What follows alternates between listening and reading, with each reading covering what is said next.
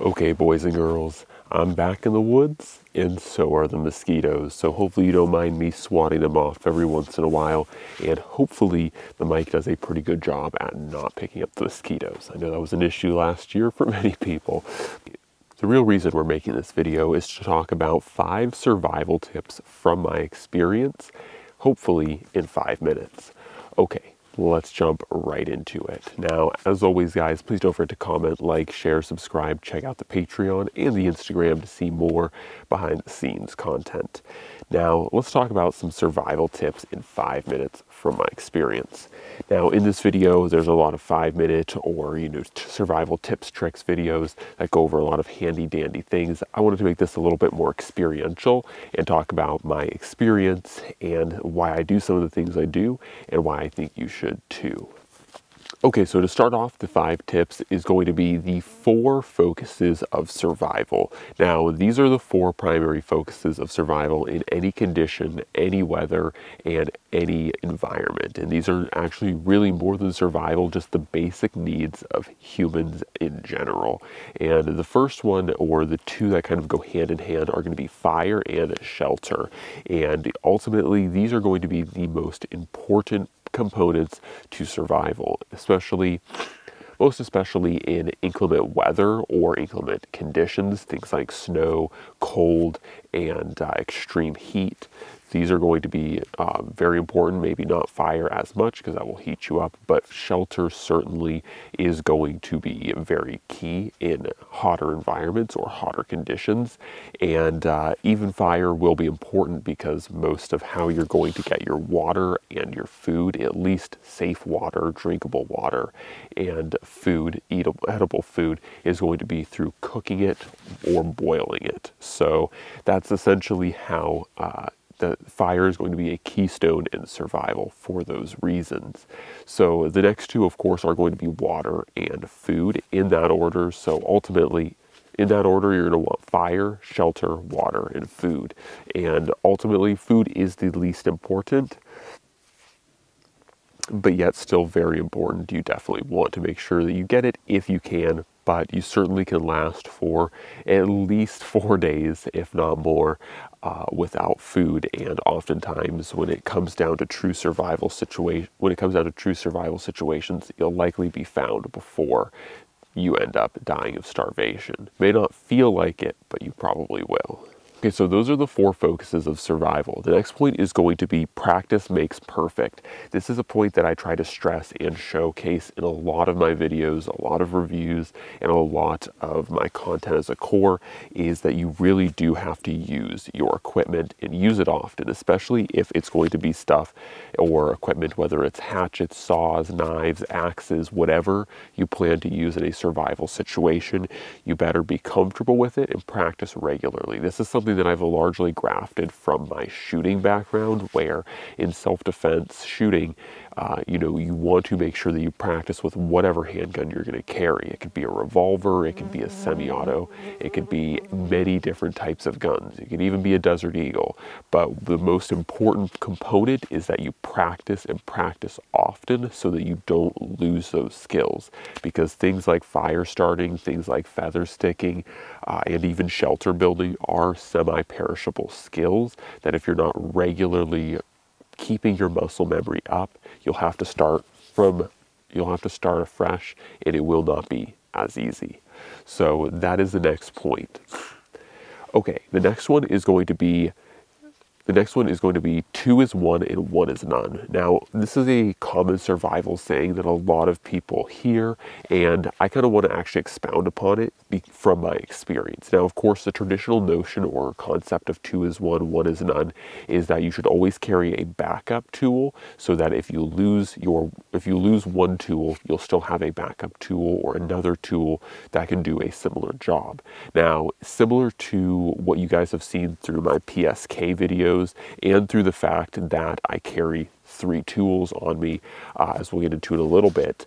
Essentially, it's important to not only have backups and to be reasonably redundant with your equipment choices, especially with things like fire, with cutlery, and a handful of very critical points on the kind of 5 C's, if you will.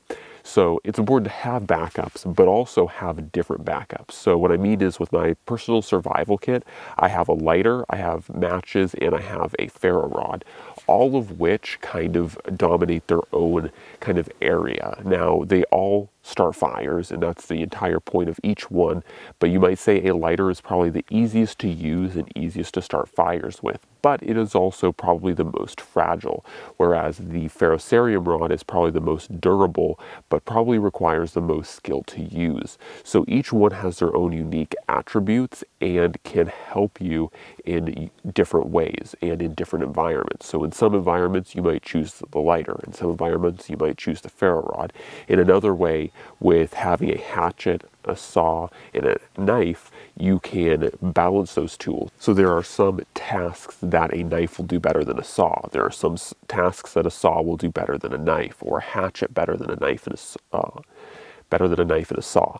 So essentially, not only is it important to have redundancies within your kit, but I try to make sure that these are diverse offerings so that each one can do different jobs better. Now, once again, a knife, a saw, and a hatchet will all cut through a piece of wood. It's not necessarily that they are entirely different, but similar to having 3 different types of fire starting methods, they all kind of do their own thing best, but they all do at the core have their own, or have the same general philosophy.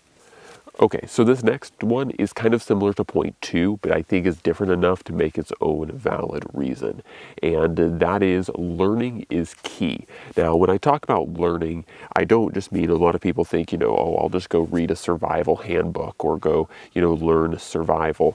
But when I mean that learning is key, this means that in survival, or when you practice survival, or when you want to get prepared for survival, you should be learning. And learning not only means reading books, things like Bushcraft by Boris Kohansky, or different survival textbooks. So the militaries of the world have different, actually pretty cool and fascinating survival books to read and to glean from. And while they may not be the most applicable all the time because they are militaristic, they usually have a few good tips in there. So reading and learning in that way is very good, that kind of traditional sense of learning. But the other way that I've really found and really grown my own skills for survival and bushcrafting is by testing and experimenting. It's about saying essentially, what can I do? Go out with a knife and a saw and say, can I go out there and can I build a shelter with just these 2 tools? Or what would it take me to do certain tasks if I limited myself to just having a knife or just having a saw, or having some combination of tools that is not optimal. And so I think a lot of progress and a lot of learning is done simply by testing and experimenting. And this is one of the best ways, and one of my favorite ways personally, because it is a lot of fun to push yourself into circumstances that are not optimal so you can learn and grow your skill set. Okay, the last tip is going to be becoming unstoppable. Now, I kind of debated about what I really wanted for the last tip, and I kind of debated even having just a mindset as a tip, because it's very easy for me to teach skills or even tell you that you should have, a knife and a saw as opposed to just a knife. It's very easy for me to explain these concrete ideas and not abstract ones. But truly, when it comes down to survival, the biggest and most important tip that I can share with you, greater than, showing you how to harvest some natural piece of, tinder that 5 other people on YouTube have already done, is to express that you really have to gain, like, the biggest or largest, survival tip that I can give you is the mindset of becoming unstoppable, unconquerable, and just perseverance at the core. And because that's the entire thing. I mean, when you hear survival stories all the time, you hear about, people going 7 days without food, or breaking their leg and crawling to some unknown distance to be found. And what it really all draws back to is just your will to live and your ultimate perseverance. And this is something that I can't really, teach as a skill. I can't make YouTube videos about how to become unstoppable. I can you know, try to sprinkle in tips and say, hey, you should maybe carry some gear, this would help you.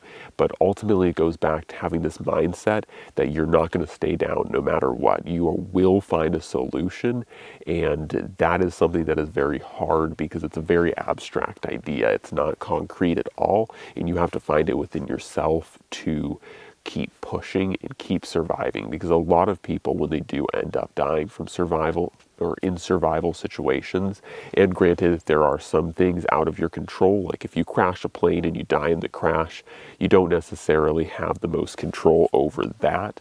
But a lot of times when people have survived for days on end, they end up dying not because of any one survival failure, but they give up or they lose the will to live.